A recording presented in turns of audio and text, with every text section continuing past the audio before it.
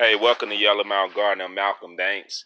Just giving y'all a little greenhouse update, what we got going on. If you ever put up a greenhouse, you want to make sure you put up when it's facing kind of towards the east where it can get full sun all day when it rotates all the way around and set down to the west.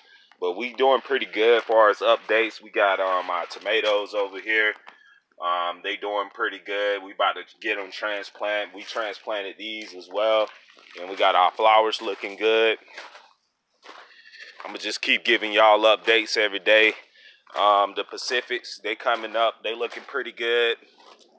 And what I did today is, guys, basically I put out these new trays because this week we're gonna try to get a whole bunch of herbs planted and stuff.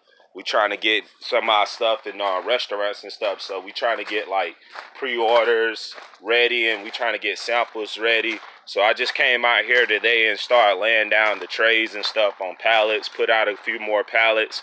Then I'm gonna get everything off the ground. Then we're gonna start planting our seedlings and try to get us some full sun and get this germination on. Seems like everything gonna be all right for the few, weeks and stuff like that. Last night we had a little frost come through and it dropped below 26 degrees, but we end up shaking it off, keeping everything warm with our propane tank over here.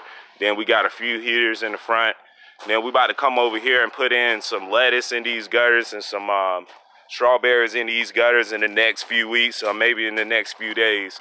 I'm Malcolm Banks. I appreciate everybody joining the broadcast. And make sure y'all visit yellowmountaingarden.com. Everybody make sure to come out on our event on the 420.